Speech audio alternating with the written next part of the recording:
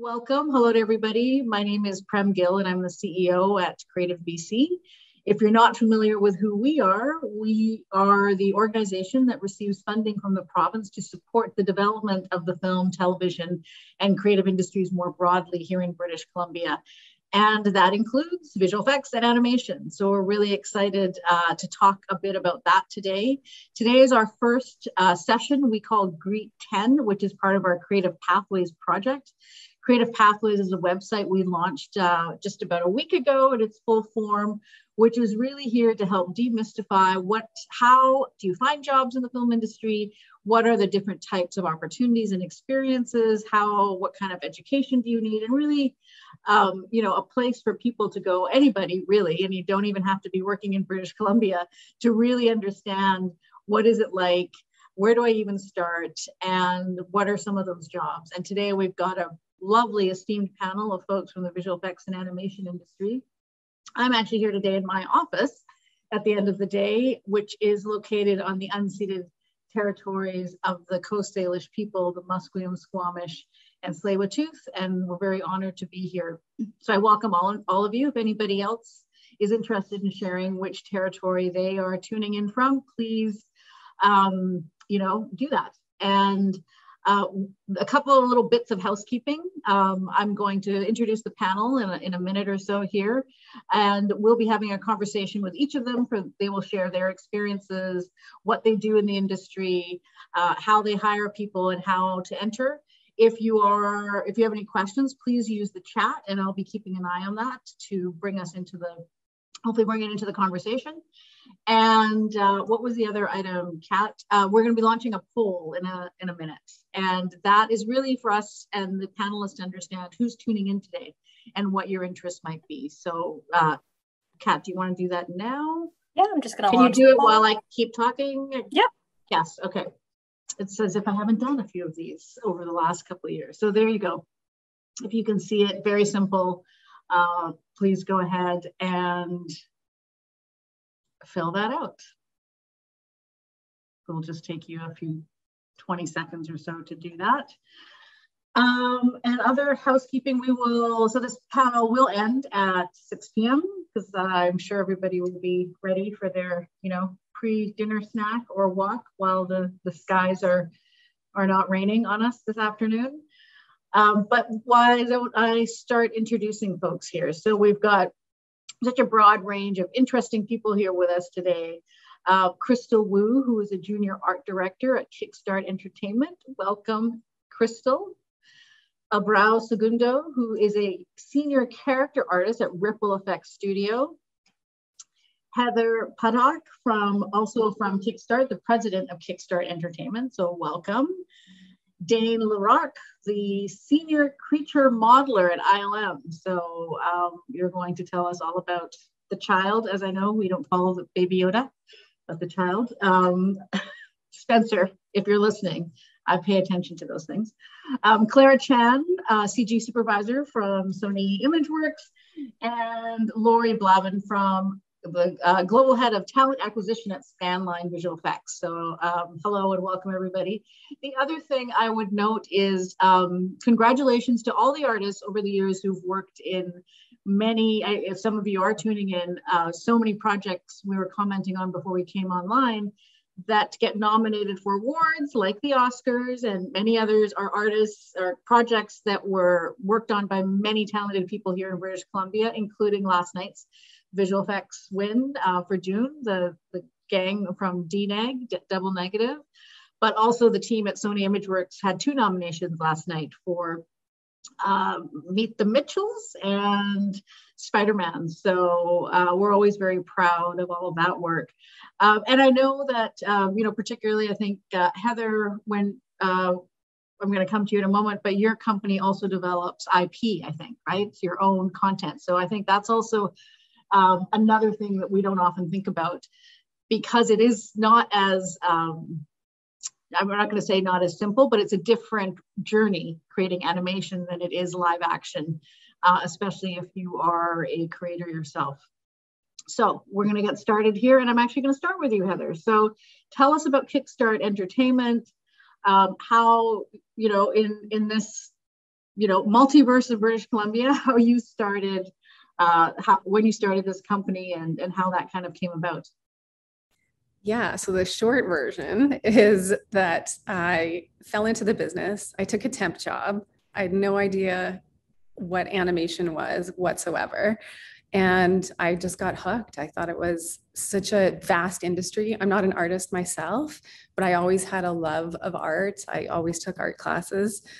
I wouldn't hire me as an artist, but I'd hire me as a producer.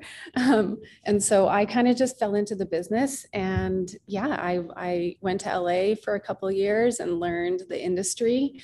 How hard it was down there. And then I quickly came back to Vancouver in about 2007, and I co-founded Kickstart's Canadian studio here. So that's like the mini version of how this all came to be. And yeah, for the last, I guess it's been almost 15 years now, we've been running a studio here. It started with 2 people, myself and one other person in Yaletown, and now we've grown to, not that you'd be able to tell from our empty studio right now, but we're running 5 shows here. And wow. We've got we flex up and down depending on what our crew sizes are, between usually around 75 to just over 100 in Vancouver. That's full-time staff members, part-time staff, and a lot of contractors that we work with as well. That's great. So I want to come back to you after on how and where you source talent from. But Laurie, you have a big job at a fairly large studio at Scanline, which is international. You have studios all over the world, don't you? We do, yes. Yeah. So how, again, tell us a little bit about your journey, but also, what the approach has been and what has become quite a competitive talent space here, especially here in Vancouver. Well, I think much like Heather, my career is a little bit of an accident. Yeah. My name's Laurie Blavin. I'm actually talking to you from Los Angeles today. And Scanline has offices in Vancouver, Montreal, 2 offices in Germany, London, Los Angeles, and Seoul, Korea. In addition to that, we have people working remotely almost on every continent on the globe right now because of COVID. But I originally was director of design at AOL and then went on to start a couple of startups. And I took some time off after my kid was born. And I thought, I was always good at finding great talent. Maybe if I just take that little tiny sliver of what I normally do, I'll have more time to be present with my family. That was not the case. How did that go? No, it just expanded to fill the forum.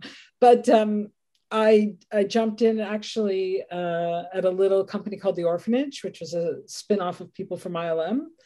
And that was the beginning of my career in visual effects, and I haven't looked back since. So it's been very exciting. And I actually was with Scanline 12 years ago, helped them build their LA office when there were only 4 of us.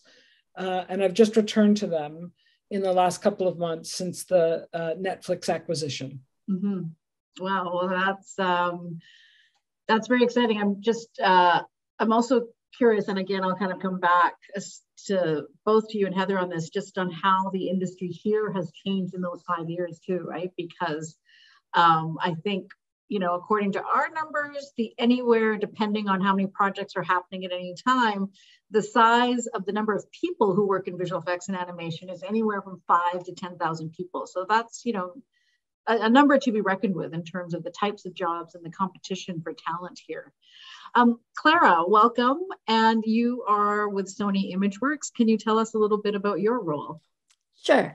I am a CG supervisor at Sony Pictures Imageworks. In some other studio, they might call it lighting supervisor.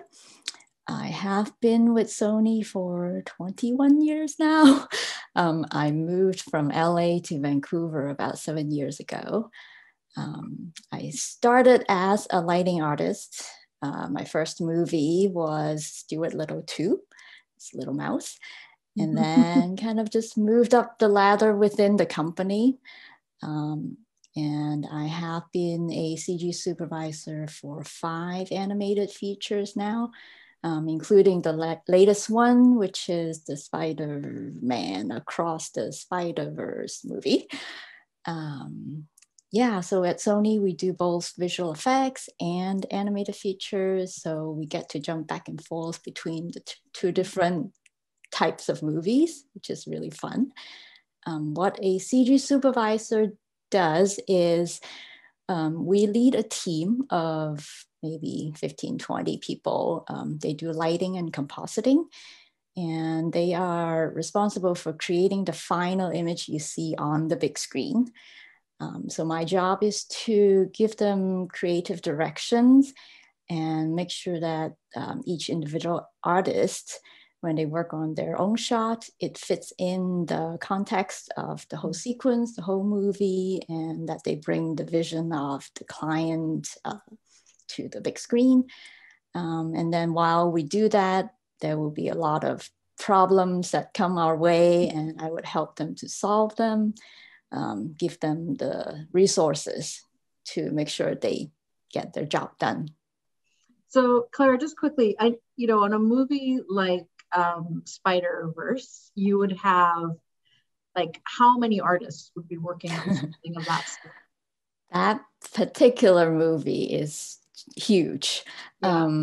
I would say just animation would be about 150, and then lighting another 100, and then there are all these other departments. So yeah.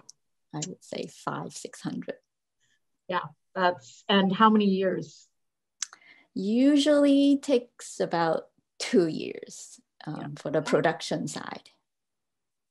That's interesting. Okay, lots of questions in my head. We're going to come back to some of that. I have to write some of this down because I'm going to forget.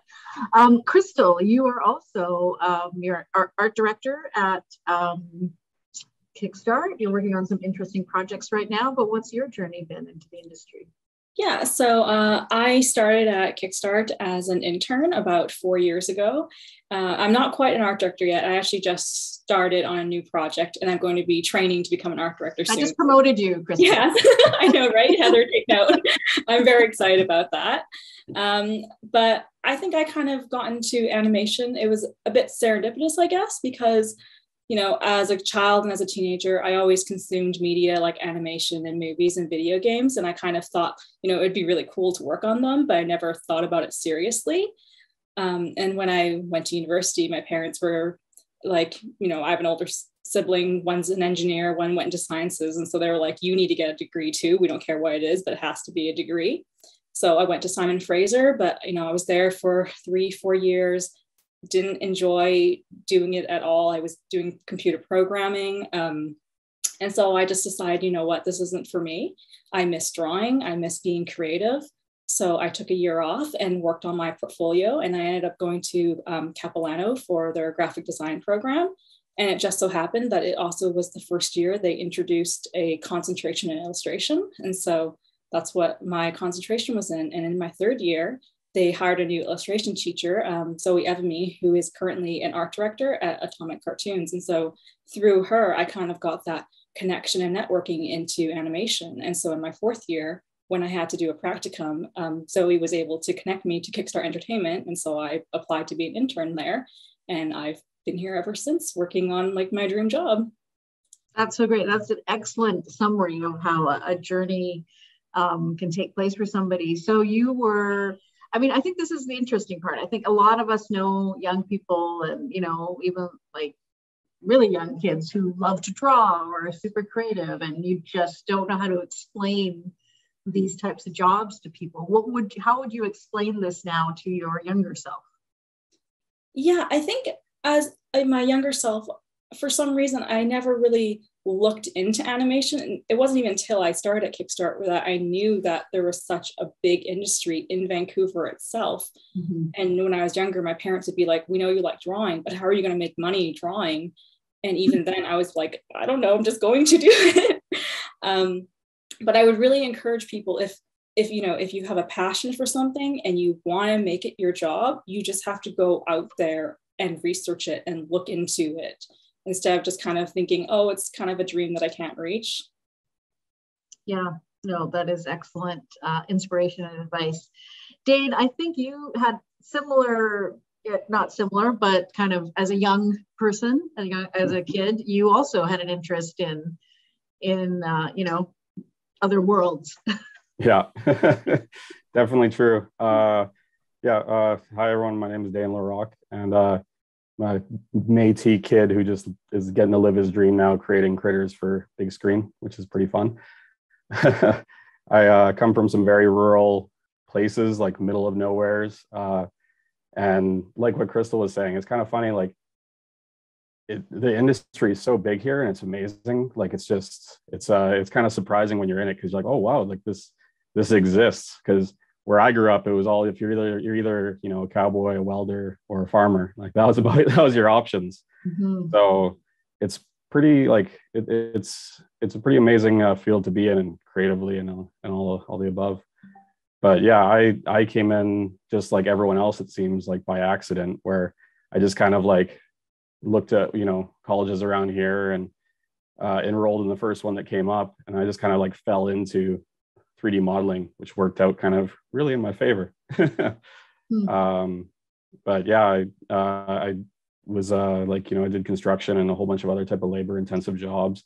I was in the oil patch. I did like farmhand. I did all that type of stuff, car restoration. And if you actually kind of like reach out, like it's pretty impressive how big the industry is here. And I took the plunge and been here ever since, and loving it ever since.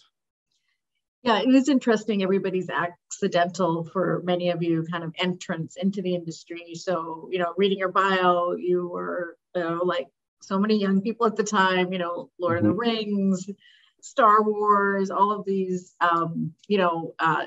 name brand or properties that had such an influence on, so many young people.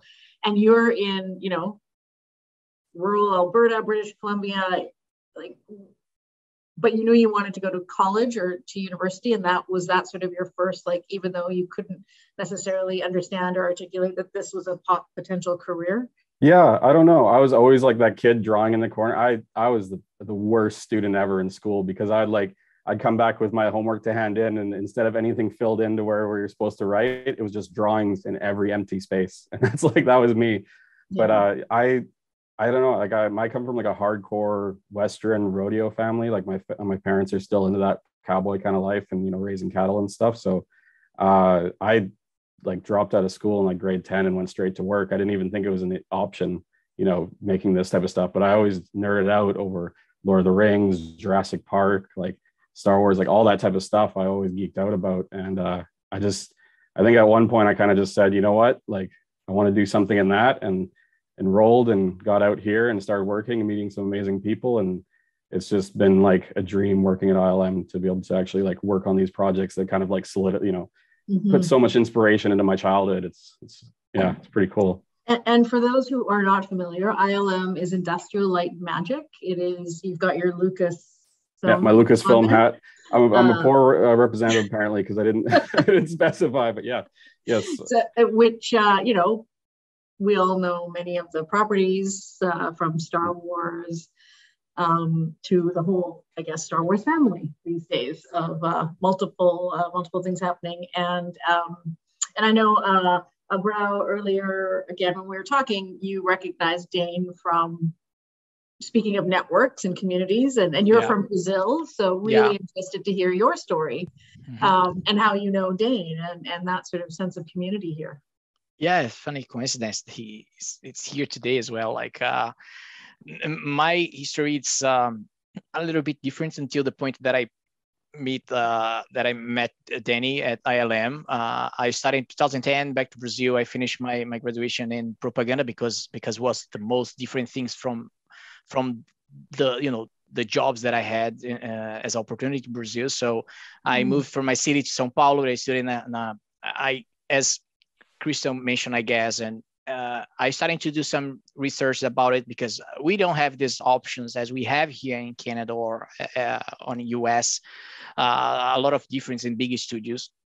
So I did my homework. I did some research back 2010, and I found this school in Brazil, Melies, and it's something very similar to what is VFS, Vancouver Film School, it's here.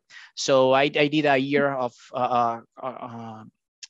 a course there, and was great because I could understand all the process on the 3D animation.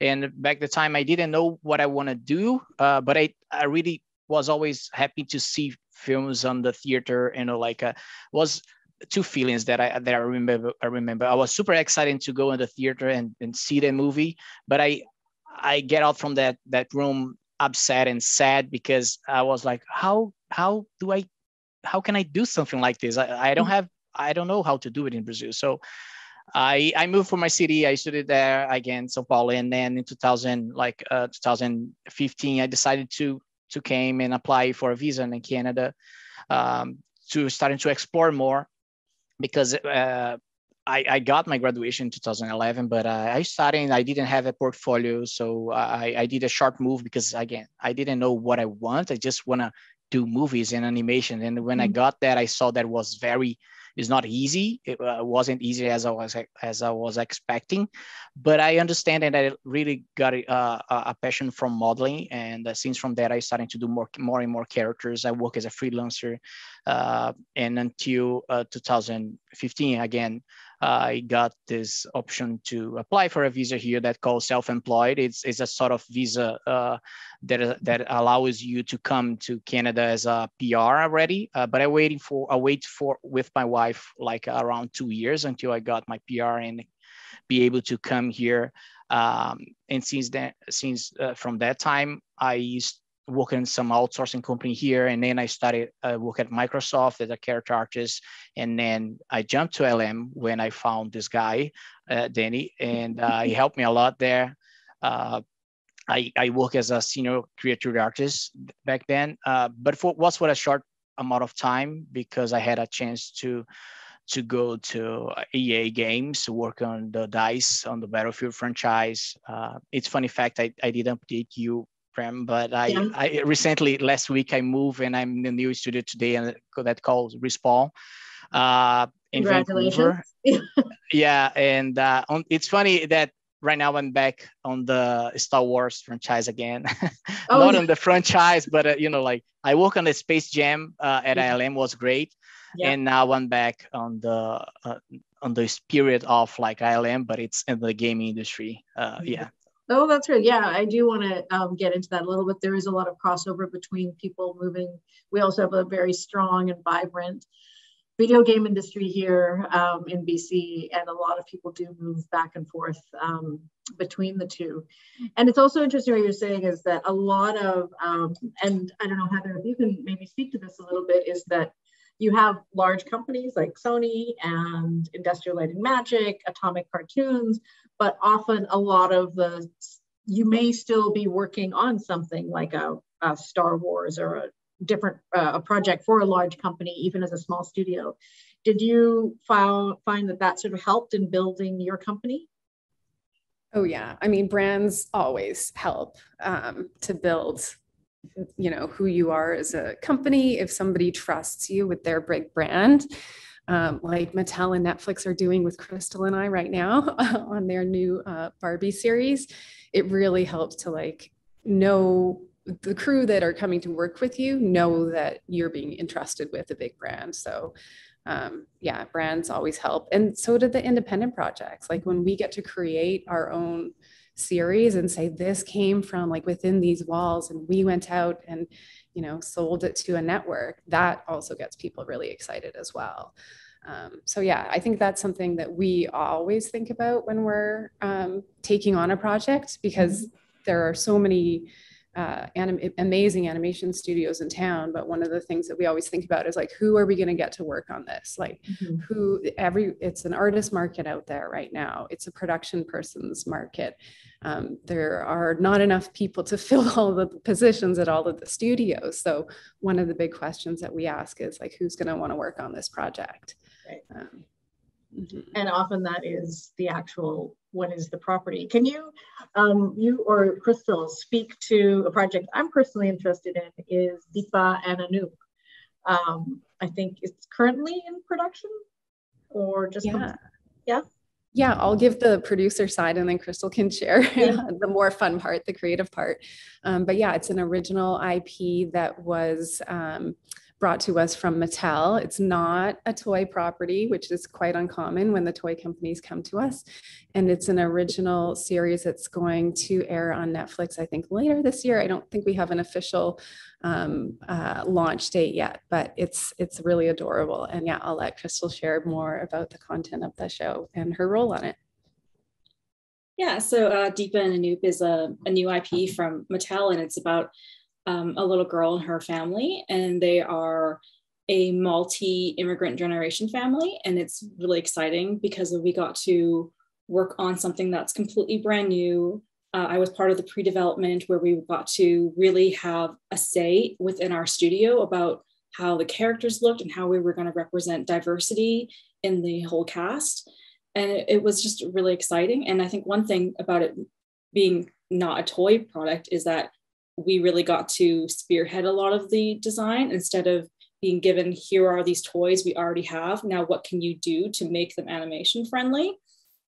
So yeah, I got to design half of the main cast, and each episode has a Bollywood musical number, and I got to really design all of the all of the music and not the music, but like the musical backgrounds. Yeah, and it's really exciting. I can't wait for it to come out.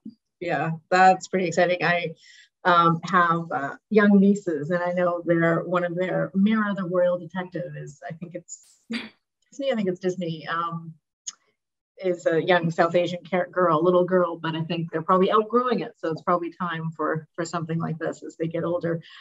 Laurie, I'm really curious what you're seeing kind of around the world, given that you have so many touch points through Scanline in terms of talent, and what you're looking for, and where you still see gaps in some sense. Well, I mean, I don't know if it's entirely the same on the animation side for my co-panelists, but certainly on the visual effects side, it's an artist market. There are more jobs than there are candidates. It's insanely competitive.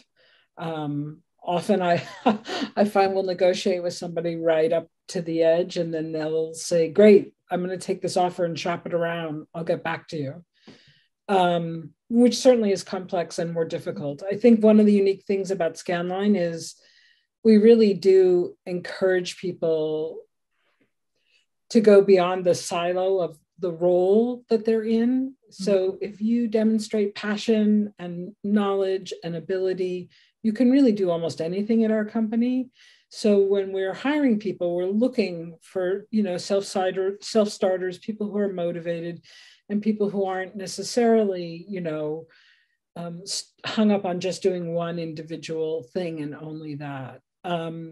One of the complexities of the current COVID world is most of our studios are closed, as I can see from Heather, and because of that, people are working remotely, which for our senior staff, they really enjoy it. They get to have more time with their family, and it's been profound for them.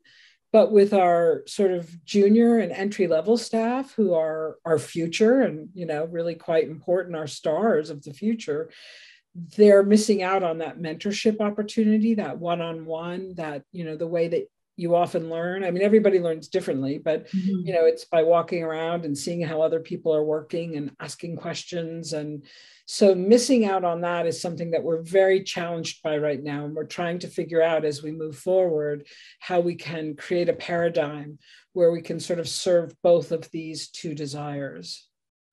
I can speak as like a senior saying that, yes, I'm happy about working from home just because it's like, kid is here and, my family. So it's easy to just kind of like, it's a lot nicer to not, cut out that hour and 20, commute time and just spend with them. But I definitely hear what you're saying, especially with like new people coming in.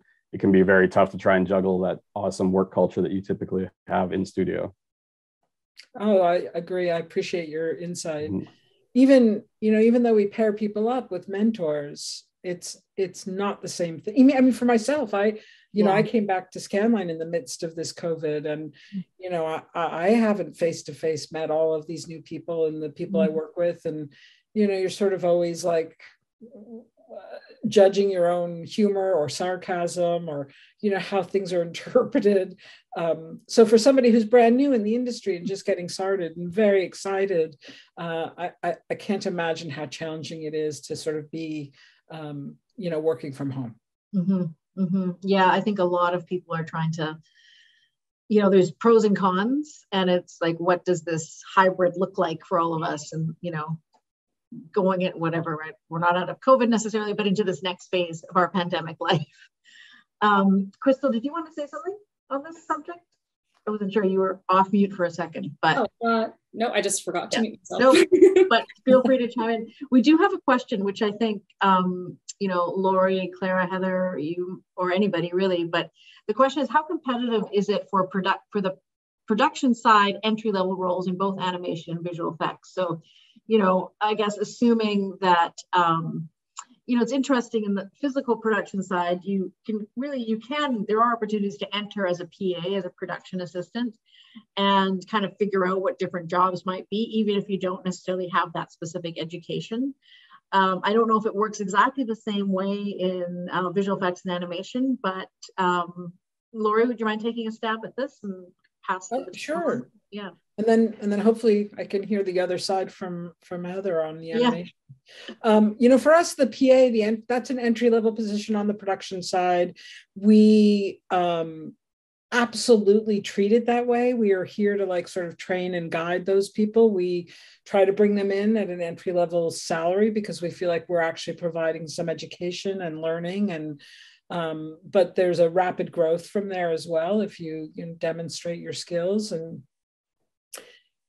being a PA at our company, you could do almost anything to get started. But I can tell you that people grow. Like my manager of recruiting came in 2.5 years ago and was building desks. So there's tremendous opportunity. Like actual physical desks? Yeah, we all did. I built desks in LA 12 years ago too. Startup life, right? That's great. Yeah, totally. I think I started as a PA as well, emptying the garbage cans. And if you're like that eager person that just looks around and go, ooh, I could probably help over there. I could probably help over there. It is the best way to learn the industry. And I think if you can just take on those PA jobs, it's a great place to just, really understand the inner workings without having to commit to, a huge role. You can learn a lot. And I think we've hired maybe 5 PAs over the last 1.5 years. We need you. Yeah. I think all the studios need you. Yeah. Yes, in the last week. Oh, wow. Clara, I'm interested in, from a CG, especially it's a more specialized department. What is the trajectory for someone? What is the minimum sort of in this department that you would see people needing? Really, people come from different backgrounds and different levels. Depending on which particular job you're looking for, you have to have a portfolio, a demo reel that fits that job description. Mm-hmm. We have software developers who came in as, we call it the production services department. They help us manage the render farm. We have junior artists, lighting artists, effects artists, modelers, and all kinds of positions. And even some PAs, they started as a PA, but they are actually a great artist themselves, and they would move on to different fields. So anything is possible. Yeah. So I think, one of the ideas behind Creative Pathways is that we have a lot of demand for the talent here in BC, in terms of both physical production, independent production, animation, visual effects, video games, and we need more people. We want, this is really the idea of bringing this group together, is just giving an initial, these are the, some of the types of people and that interesting folks that you would work with and meet, but also the opportunities, can be, it's really up to you as an individual to really be able to build on those opportunities. I think, Abraão, what you were speaking to, maybe you can talk a little bit more about that connection between, you know, from Microsoft to EA, to also, you know, doing some work for, sorry, you're at Ripple Effect, did you say you're at Ripple Effect Studios now? I was at You Ripple. were, okay. Right now. Today I'm working at Respawn. It is still right, EA. sorry. Respawn is still entertainment. Okay. They are, people know them for mainly for Apex, the game. I don't know if you guys know about it, but it's a battle royale game that's very famous on the market right now. But beside that, they produced the Jedi Fallen Order. That is a new game that makes a lot of success on the market as well. But talking about this transition between those, you know, animation or gaming or VFX, for me, it's because it was always related to modeling. It's one of the areas that you can do this jump or change if you want between those areas of VFX or collectible. For example, I work a bit for collectible companies doing characters like this, that they you know, they do the main one, they go for production and they sell them as a piece of art that you put in your house. But yeah, and in some part of my process of modeling, that what the same thing that Dan does is like, it's very similar, right? Like there are some different like approach when you go to gaming, that you need to worry more about the technical side, you know, like the numbers of poly count. Poly count is the number of you know, polygons that your character has, because this is gonna affect directly the game in terms of like it's too heavy, it's not, you know, like, and for the movies and for production that we call, or VFX, there are more freedom in terms of like limitation. I need to worry about it, but it's way more free because it's this go for a render farm that are going to use a lot of PCs. So there are some difference, but when we talk about modeling character artists, that is exactly what I do.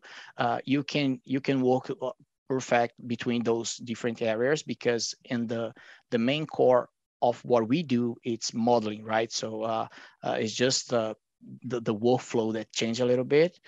But, and for me, what's easier to jump between those areas, because I'm really passionate about modeling. Yeah, it was easier for me. But I know that for animation, can be the same. I don't know, people, the team around me can talk better about it, but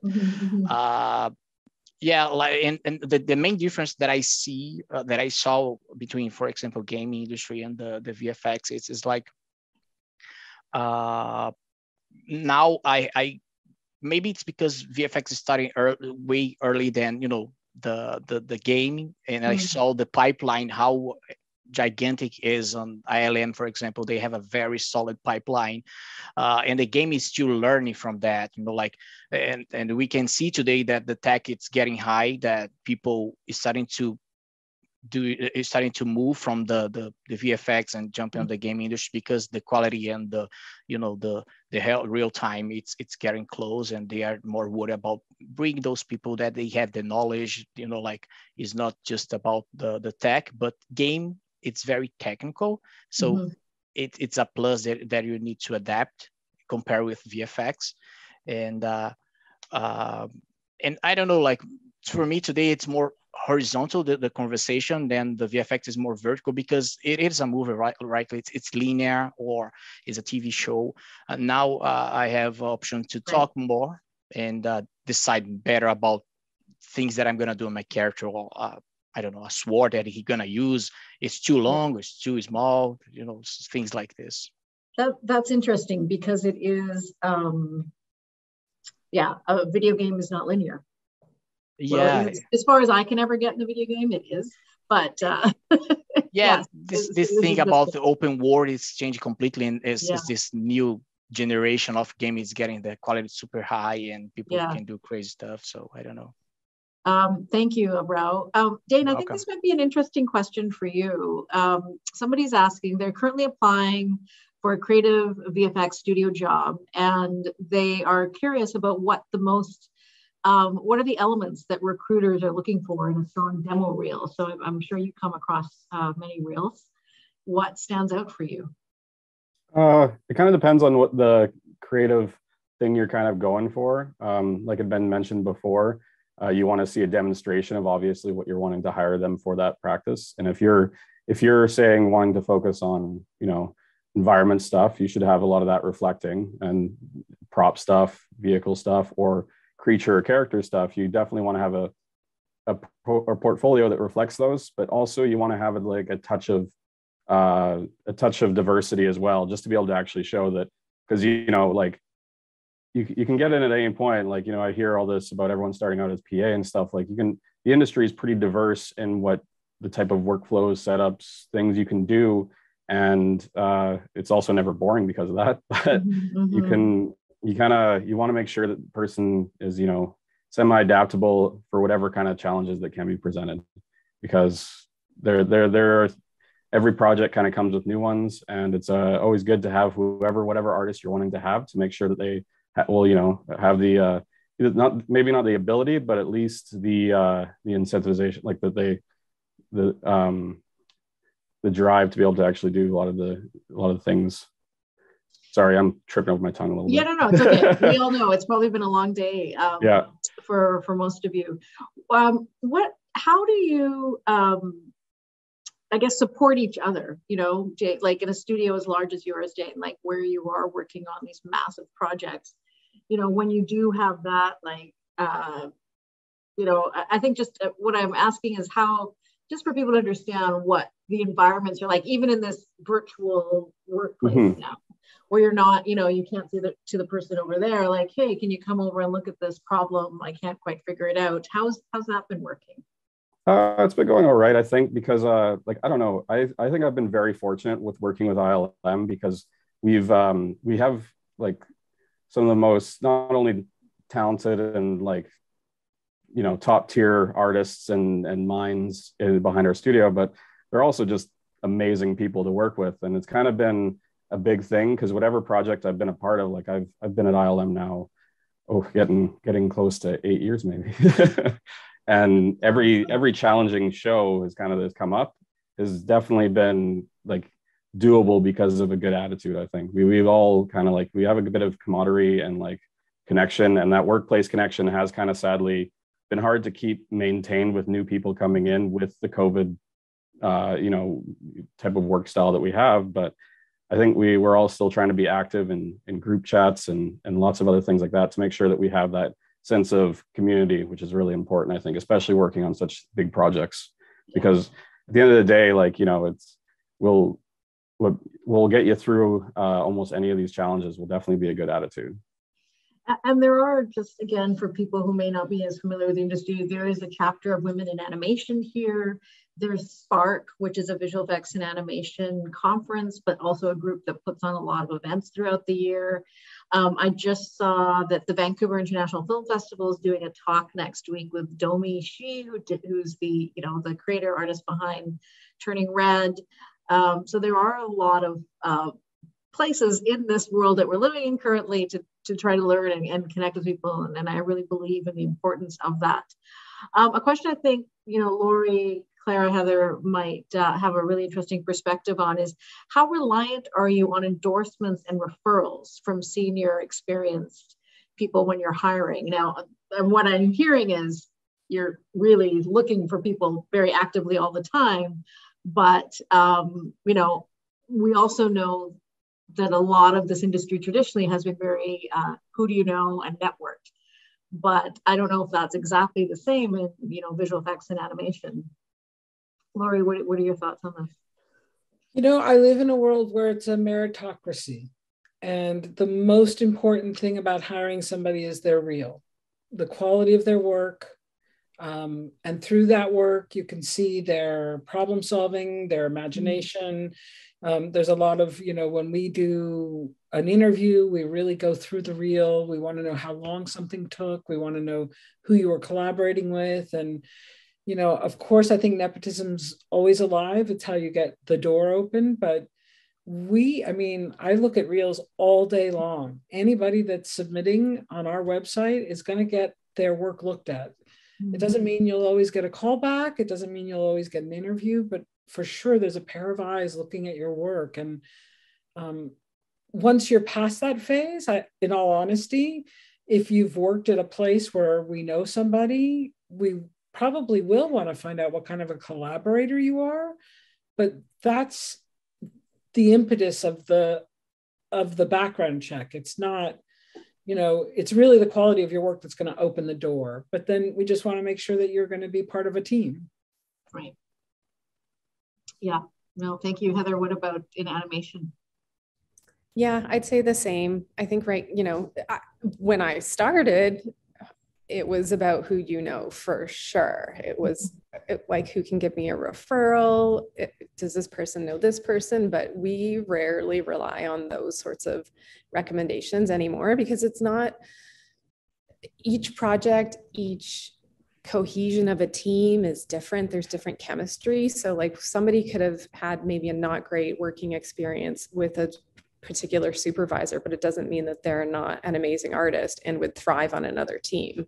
So for us, similarly, it's about the portfolio, the work, and attitude. Like, come on in, try your best, and that will speak for itself. It's not who you know anymore. Yeah. Personally, I think, sorry. Go ahead, Clara. I think when I got my job at Sony, what helped me was because I have a short film that I made as a student, and it got into SIGGRAPH animation theater. So that really kick-started my career. So do something that stands out and got into festivals, that would certainly help. That goes back to like the beginning times of like, certainly when I started working in this sector, over 20 years ago, that it was, what your calling card, so to speak. And I think that's kind of the, certainly at a very high level now, the Domi Shi story, where she was an artist at Pixar and did a short, and, things moved on from there. And I think we are living also in a world now where there's, stories that are coming from places we haven't seen before, thankfully. And, that is so interesting. Crystal, I have somebody who wants you to come and speak to their class, so we'll connect you with them after, which I think would be amazing. But also the question is from somebody who teaches at Vancouver Film School in the writing department. Some of the students are writing animated TV shows at the moment. What advice would you give soon to graduate students as steps to take if they're wanting to pitch their TV series to a studio? Now, this is a big question, but Crystal, you're probably maybe closest to just finishing school as part of the group here. What? I feel like actually that Heather would have a really good answer for this, because she has done pitch packages and she has had to pitch shows. Me personally, I haven't had to do that, but for general advice when, being a graduating student, is stay curious and ask people questions. Like one thing that I think really helped me when I was an intern at Kickstart is that, especially since I didn't go to animation school when I started, I didn't know anything. And I asked everybody, what are you working on? What do you do here? How did you get into your job? And I've kind of kept doing that, even like being not an intern anymore and like, being a more senior artist. I still constantly ask my peers, like, hey, what are you guys working on? Like, how's it going? And I think for me, that's kind of helped me move up in my career as well, because I've shown that I am interested in the entire pipeline and not just what I do. And so I found what I'm good at, but I also constantly want to learn. And I think people really enjoy that. So when you're a student, when you graduate, don't think I'm not a student anymore. There's always room to keep learning. That is great advice. So Heather, the pitching question is a big one, when it comes to any kind of content, but, where do people start that you've seen some people have success, or do they come to a company like yours? Or Yeah, we do sometimes take submissions. I'm going to be honest, it is hard to sell a show. Like, we are an established company and we are out there banging on the doors and trying to sell shows. Because these big broadcasters, there's tons of content coming in from Disney and, all of these SVOD players, subscription video on demand. But there's still only a number of slots. So selling a show is hard. But that being said, that there are some great opportunities to pitch ideas. I think, CBC recently had a program. Netflix recently had another program where they were looking for, general submissions to come in, and they looked at a lot of the pitches coming in and they gave feedback. I think there were people in our studio that had those meetings with Netflix, which was amazing to see. Like, they're looking for those properties. Story Hive locally, I'm not sure if they're doing their animation program still, but there are some great independent. CMF, I think, is still doing some independent programs where you can submit your idea. And I think, coming to the indie studios like myself, we are looking to put on kind of more daily or like community driven workshops of like what it takes to sell a show. We do that internally.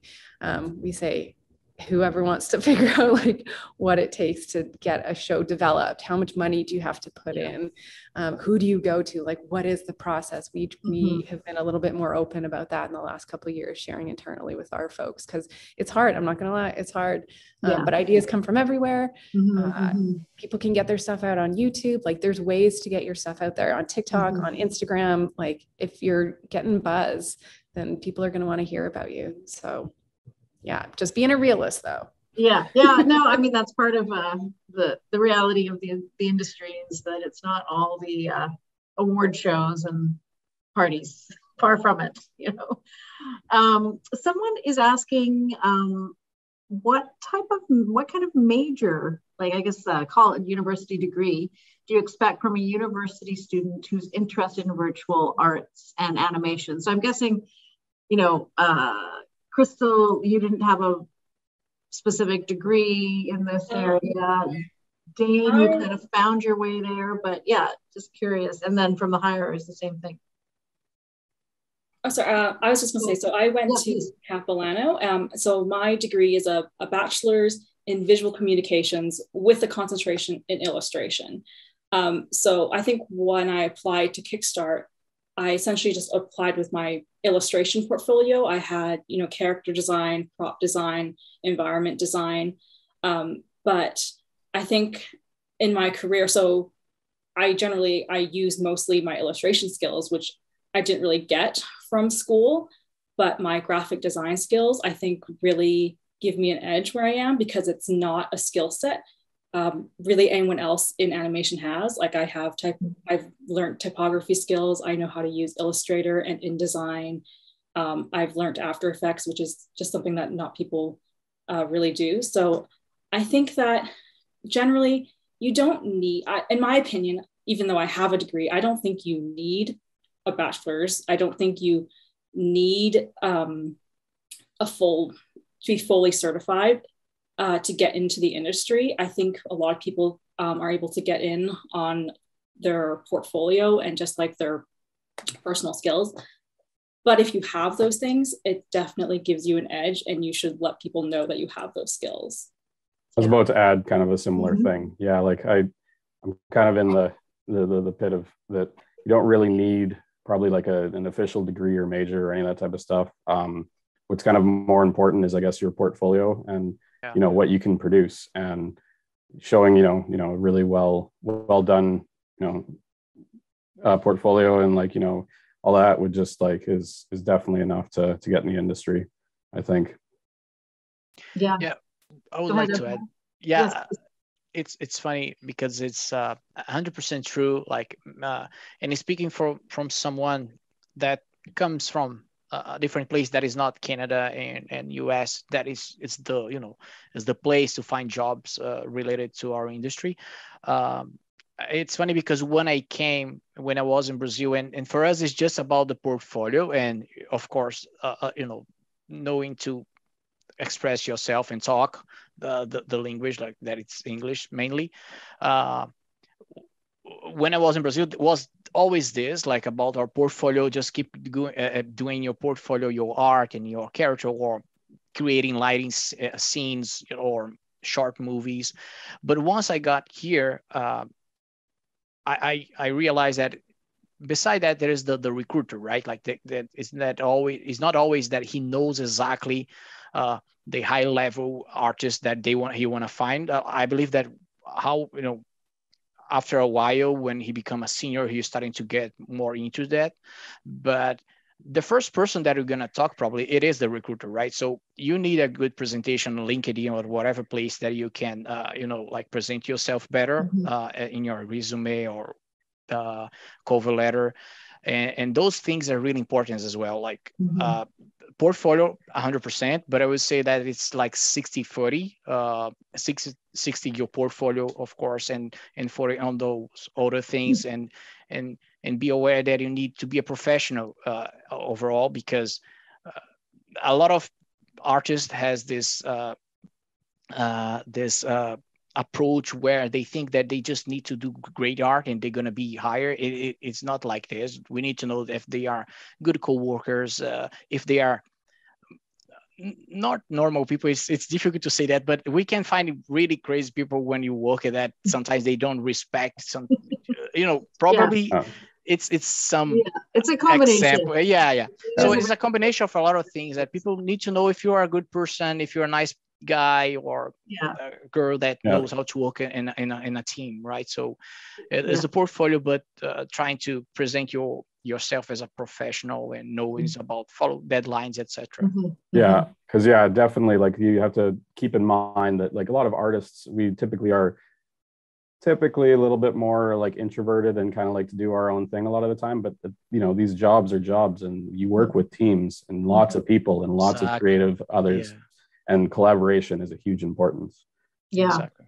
I mean, I think that's the thing, Clara, what you were saying, like the several hundreds of people that brought us the Spider-Verse, that is definitely, collaboration is a key item. So we've only got a couple of minutes left. I just want to, again, thank you, anybody who tuned in. This was just to give you a sampling of so many in-depth, interesting potentials for multiple conversations that could veer off from everything that we've learned today, and consider this as an area. Obviously, there's all kinds of potential opportunities from everybody's interesting career journeys here, and I also think, I think Clara, a lot of companies like a Sony, you also have, in addition, you also will teach people your proprietary tools that you may use, right? So there's even more skills that you get skilled up when you join companies.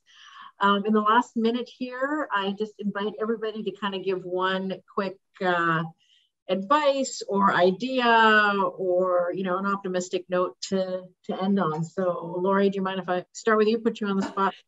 Sure. I think the most important thing really is just believe in yourself. Don't be afraid. Don't sabotage yourself. Put yourself out there, and every opportunity that you have, even if it doesn't end the way you want, is an opportunity to learn something and move forward. So definitely everybody go to scanlinevfx.com. We have people coming in at all levels at our company, and put yourself out there. Just, go for it. Yeah, I like that. Thanks, Laurie. Clara? Yeah, Sony's hiring a lot of people, so check out Imageworks.com. Surround yourself with people who inspire you and who lift you up, not people who drag you down. Very nice. Crystal? Yeah, so I was going to say too, like what Abraão and Dane was saying, it's very easy to just kind of keep your head down and just kind of want to like work on your work. But even if you do amazing work, if you don't connect with your coworkers, people aren't going to remember you. So, don't be afraid, don't be shy, talk to people, even if you're not in the industry yet, ask questions. People love imparting their knowledge, in my experience. So just make sure you always talk to people if you want to know what they're doing. Yeah. Dane? I would say always stay curious, because this is an unbelievably competitive and also amazing industry that always is evolving and always changing, and there's always going to be new technologies and everything. So always keep learning, because you're never going to stop in this industry, which is also the best part of it. Thank you. Abraão, did you want to add anything to what you said? Yes, there are so many things, but I would say keep your goals, trying to do not believe just in motivation, more in discipline. Be aware that most part of your career, before you achieve your goals, to be working in a company that you always dream to work, you're gonna probably stay away for a while for some parties or events. It's common, but you're gonna achieve your goal for sure. And keep motivated. And the Clara tip was amazing. So if you find a group that likes the same thing you do, just keep in touch with them, because this is super important, right? Like mainly in days as we live in on the COVID and every time alone. So just keep them motivated and chat with them on Discord and whatever place that you can find them. Yeah. Great, thank you. And Heather, final word to you. I think the panel covered it, and stay curious. Yeah.